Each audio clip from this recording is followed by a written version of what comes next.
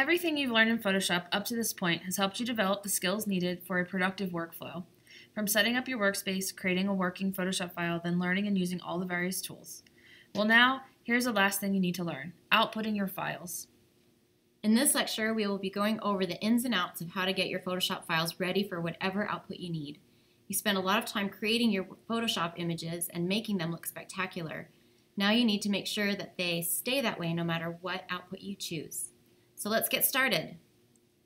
The learning objectives for this lecture are to begin to understand the importance of preparing images for printed outputs, to identify key tips and tricks for printing, to demonstrate an understanding of key printing terminology, and to optimize files for various forms of output for both print and digital outputs.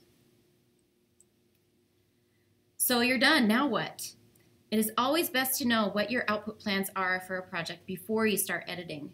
An image that you want printed is going to have a different set of requirements than that of an image destined for a website. In this class, some of the projects you worked on in the previous modules needed to be set up for inkjet printing in this module. So we made sure to outline the specific size and inches and resolution in pixels. These are some of the basic requirements needed for this specific output. And this is what we're talking about.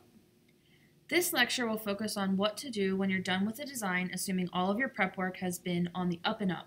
However, a lot of what we're assuming you know about preparing an image was covered many weeks ago during lessons 1, 2, and 7. So let's take a few minutes to review file formats, resolution, color mode, and color management 101 before jumping into the new content for this lecture. We have noted here that if you're comfortable with these topics, jump ahead to slide 30 in the lecture, or hang out for a good and thorough review. This will be video 5 in our series, which is actually the 6th video in the playlist.